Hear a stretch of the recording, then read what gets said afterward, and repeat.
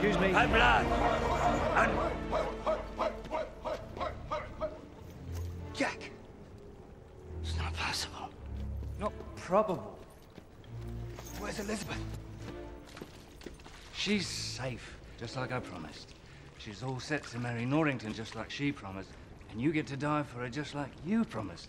So we're all men of our word, really. Except for Elizabeth, who is, in fact, a woman. Shut up. You're next. You don't want to be doing that, mate. No, I really think I do. Your funeral. Why don't I want to be doing it? Well, because the HMS Dauntless, pride of the Royal Navy, is floating just offshore, waiting for you.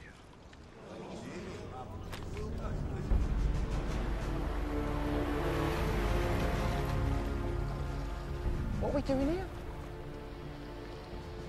Pirates come out, unprepared and unawares. We catch them in a crossfire. Send them down to see old Hob. I know why we're here. I meant, why aren't we doing what Mr. Sparrow said we should do?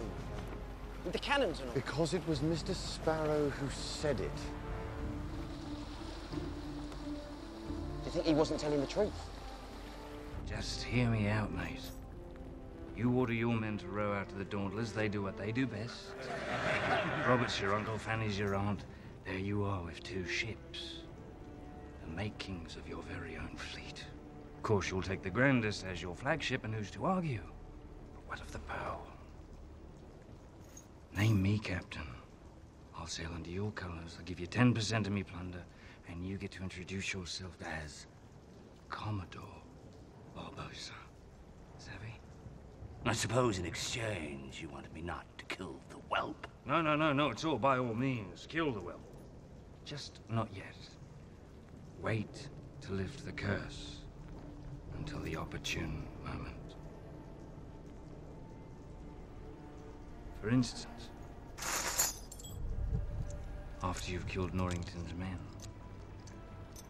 Every last one.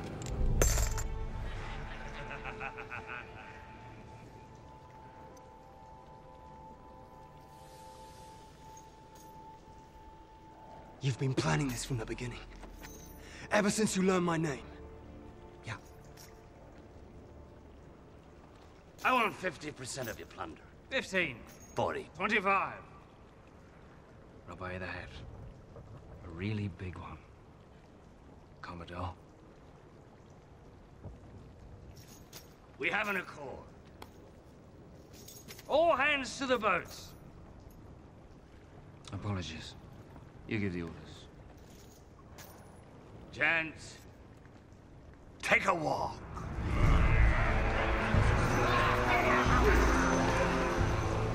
Not to the boats?